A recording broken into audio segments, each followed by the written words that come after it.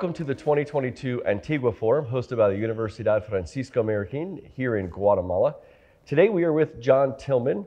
John is the founder and CEO of the American Culture Project, chairman of Illinois Policy Institute, and the founder and former chairman of the Liberty Justice Center, a public interest law firm that won the Janus versus AFSCME U.S. Supreme Court case. Welcome, John. Great to be with you, Francisco. Well, John, the United States has been a beacon for freedom and opportunity. However, in recent years, there's been a lot of concern, especially for those who believe in limited government and free markets. And you have worked at Illinois, one of the states that seems to have bigger and more costly government than most others.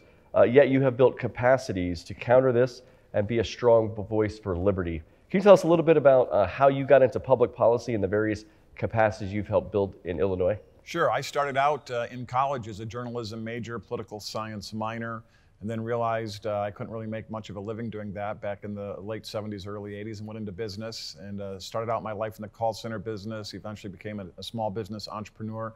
And I was selling a business back in 2004, and by that time I paid a lot of attention to politics, public policy, political philosophy, and thought, but I really hadn't gotten very involved. And I decided I wanted to get involved. So I started calling every nonprofit think tank organization I could find and tried to work my way into this world. And we have a saying in Chicago is when a guy comes to apply for a job with city government, the foreman will say, "Who sent you?" And the guy will say, "Well, no one sent me." And then the foreman will say, "We don't want nobody sent." And I learned very quickly that's kind of how public policy was. I had no particular credentials other than ambition, so I just kept going at it. Eventually, I broke my way into it and started working with some guys that were associated with the Cato Institute and the Club for Growth, and that's how I got my start. Given your role, especially in the call centers and talking to people in retail and other things, and then just being an effective communicator now in the public policy realm, what role does the message and the messenger play in helping to persuade others on what we believe in for liberty?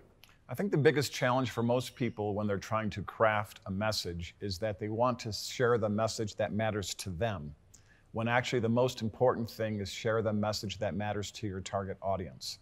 And this is very hard, I think, in particular for people in the policy arena, working in the think tank community, is most people are very passionate about the ideas and they care deeply about them and they just want to share that with people. But most people that we're trying to educate, persuade, motivate to a call to action to get involved in something, they're not that deeply involved. They're surface skimmers when it comes to policy and frankly politics. And so as a result of that, what happens is that our messengers often say it the way we want to say it, and it sort of bounces off the audience. So the most important thing is to try to get inside the head, and what I like to say is sell in the language the audience consumes. Then when it comes to messengers, I have a little bit of a mixed message. It does really matter deeply to have the right messenger to the right audience. If you're talking to an African-American audience, a Latino audience, a younger audience, a female audience, whatever it might be, whatever particular uniqueness about a group of people you want to talk about, it's much better to have somebody that can relate and connect. And I think that's always more effective if you can do that. But I do point out to my friends that the two most popular people among younger folks in the last 10 to 15 years in the United States were the very elderly Bernie Sanders on the left and Ron Paul on the right. So those weren't exactly matching up the messenger thing. So the message can trump the messenger is my point there. So for those of us who believe in liberty, free markets, limited government, sometimes that's a difficult sell in terms of we're not giving away free stuff. And so what are some of the greatest challenges for those of us who believe in limited government and liberty in terms of communicating our message to persuade others? Well, let me talk first about what our challenge is by first saying what the other side is doing, because I really think it helps us understand what we need to do. The other side has a very compelling message that we sometimes don't think about. Their message is that you're a victim, that the terrible things happening in your life, the struggles you're having, the frustrations you're having are not your fault. It's the fault of rapacious capitalism. It's the fault of some rich guy who isn't treating you right. It's the fault of the system which is giving you disadvantage. It's the fault of somebody who was born into affluence or wealth versus you who may not have been.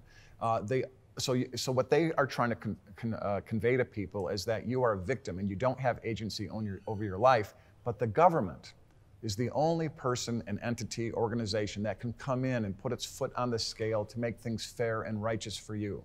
And that's why we're here to help you. So we're going to help you with your health care, your education, your housing, your food, your shelter, your clothing. And what the really horrible part of that is it really is saying to an individual, you don't have control over your life. You don't have control over your agency.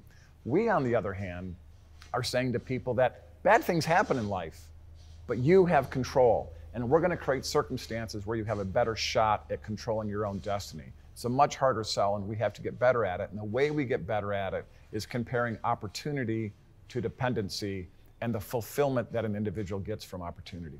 Great. Well, John, thank you so much for being with us here at the Antigua Forum, and we hope to see you here in the future. Thanks so much, Francisco. It's been wonderful being with you and being here this week. Great. Thank you.